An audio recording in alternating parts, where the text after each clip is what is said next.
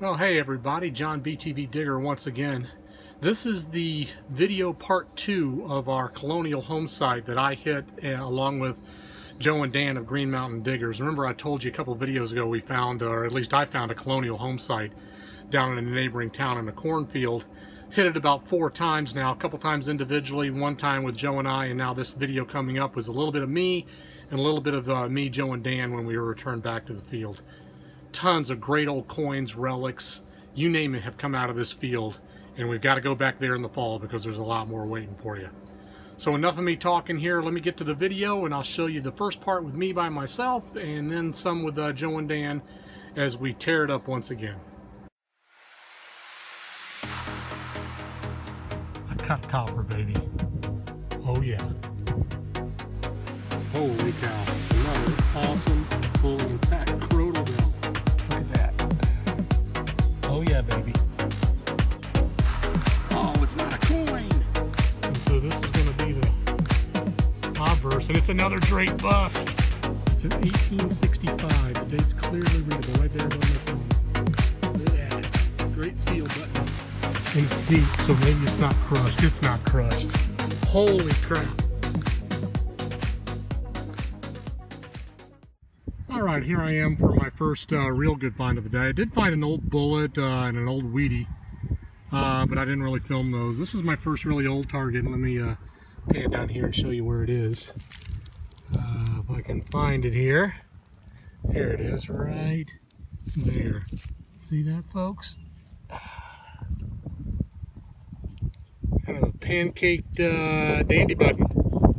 I'll take that all day. This is the place again. We pulled at least 9 coppers and some great buttons out of here. So I'll clean that up and see if I got some design on it, but that's a nice nice find. Let's keep on pushing along. On to the next.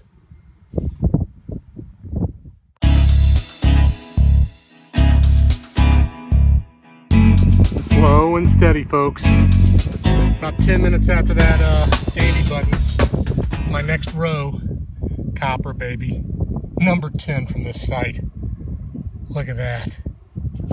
What are we going to have? And it was a little bit deeper, so maybe I'll get some detail. Oh, there's going to be some detail on it. Maybe a matron, 1 cent. I think this is going to be a matron head, or maybe even a braided hair. It's going to be, have some pretty good detail on it. Let's see. Let me turn it around. It's a matron. How about that? Can you see her facing to the left there? I'm going to have to clean that up, but I'll probably be able to get a date off it. I'm going to guess 1830s, maybe 1820s, something like that. But heck of a find. Let's keep plugging along. Joe and I tore it up here a few days ago. This is a couple days later, but there's still going to be some stuff in here. You never get it all.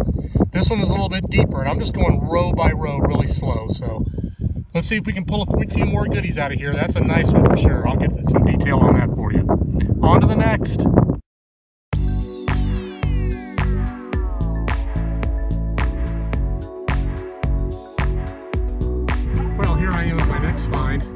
This is about a 45 signal on the AT Pro, and I typically am kind of cautious to dig those. It was right on the borderline of whether I wanted to dig it or not. 45 and up I usually dig, below that I don't. So I took a gamble just because it was a very small target and deep in a smooth sound.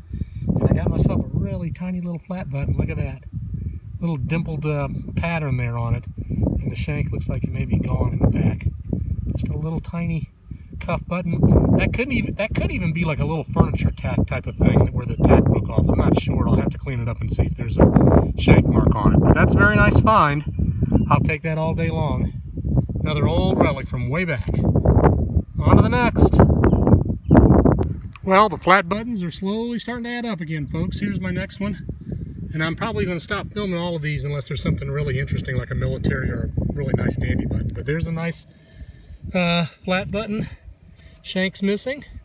These buttons are ringing up generally in the 55 to 70 range, something like that on the AT Pro. Below that, who knows what they could be, but in that range, and it's a small target there, it's usually going to be diggable. Very nice, early 1800s flat button. See if we can get a few more interesting things for you guys. On to the next.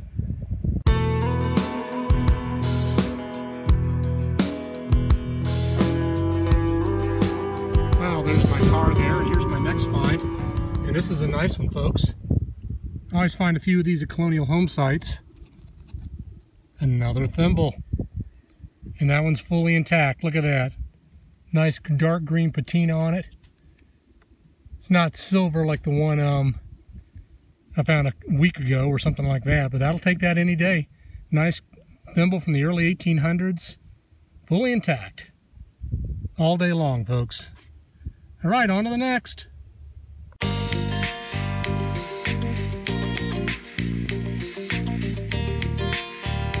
All right, here's one more button just to show you real quick.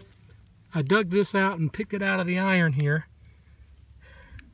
How about that for a nice little gold gilded button there? Beautiful. Little flower design on there, and look at all the gold gilt left on it. Little shank is ripped off. It's either an early two-piece, it looks like, perhaps, maybe 1850s. The house was on the 1850s map. Let me bring that away so you can get it in focus here. There you go. Beautiful little button. All right, I'm almost out of here. Just a little while longer. Let's see if we can pull a few more things before I head home. On to the next.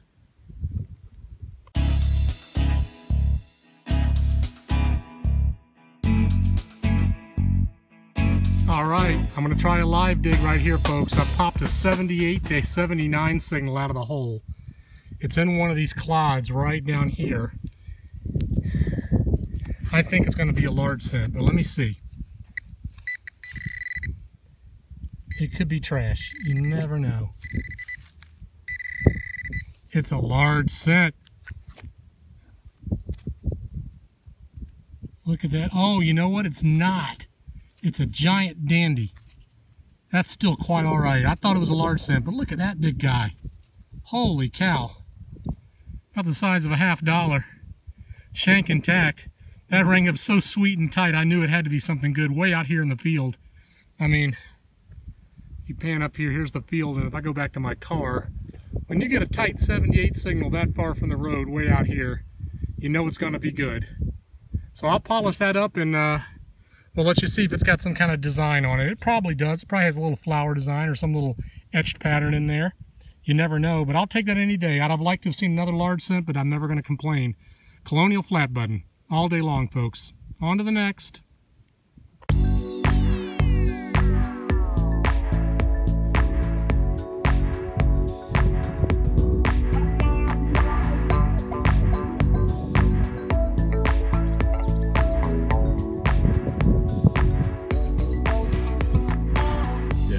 Alright folks, out here with Joe and Daniel from Green Mountain Diggers again. Back to the Colonial site we've been to a couple times. I came down here toward the end of the field near where another house, modern house is, and there's a small iron patch here as well. So I think there may have been a shed or a barn or maybe a starter home here. But I got a scratchy like 80 signal. I said you got to dig it even though there's cancel here. And if you zoom in right here, Joe, yep, here's a copper right there. That's definitely down about 6 inches or so. It wasn't too deep. It's kind of thick, so I'm going to say it's going to be a braided hair or a matron. It's not going to be a draped bust. So who knows? Maybe it's something different. White. Oh, I see a Liberty. Oh, it's a matron. Yeah, look at the weird color on this. See the Liberty right there? Oh yeah, I can see it clearly. Yeah, let me see if I can get a date real quick before we cut away. Sometimes if I just go in my, of course it wants to go back in the hole. Oh yeah, it can be some. 1816. Whoa. First year matron, dude. Can you see the 16? Oh yeah. Yeah, look at the coloring on that. Yeah, like a burnt orange color. The back is worse, so luckily for us, or for me, it looks like the obverse was facing down. So nice, 1816. Yeah, killer find. All right. All right, we'll see if we can find a few more things here. On to the next.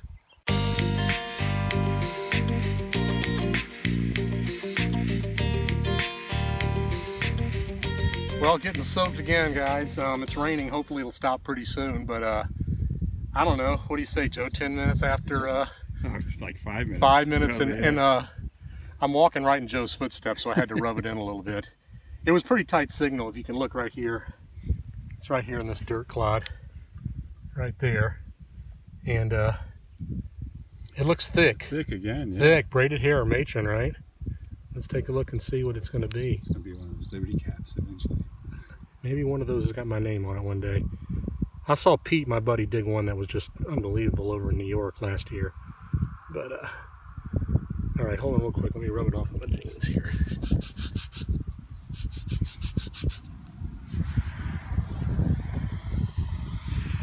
This one's going to take a little work. I think I see a wreath back there. Yeah, 1 cent. And I see Liberty. No, it's going to be a. No, I think maybe you'll see Liberty right there. It's hard. Yeah, okay. You see that? I Yeah. think it's a matron again. Yeah. It's going to take a little work on this one to get some detail on it. But hey, man, not going to complain. I'll come back with a close-up shot if I can get some detail. 2 coppers, 5 minutes. It's the way to do it. On to the next.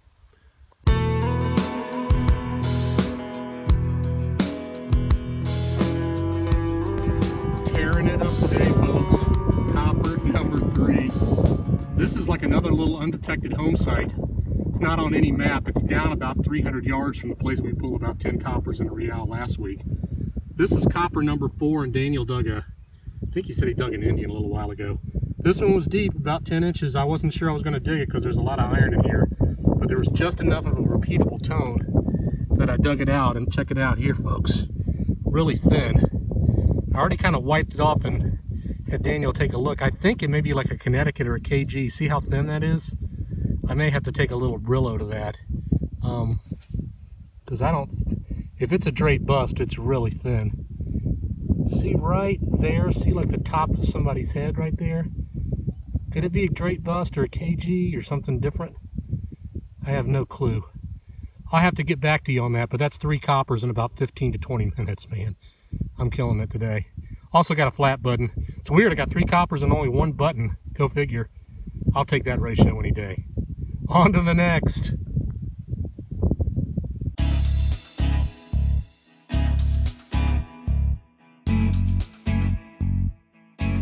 Well, we're back inside for the green velvet or blue construction paper wrap up here.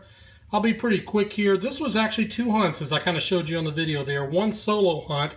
This is all from the same site that I've hit personally and got a permission on earlier in the spring, and returned 2 times with my buddies Green Mountain Diggers with.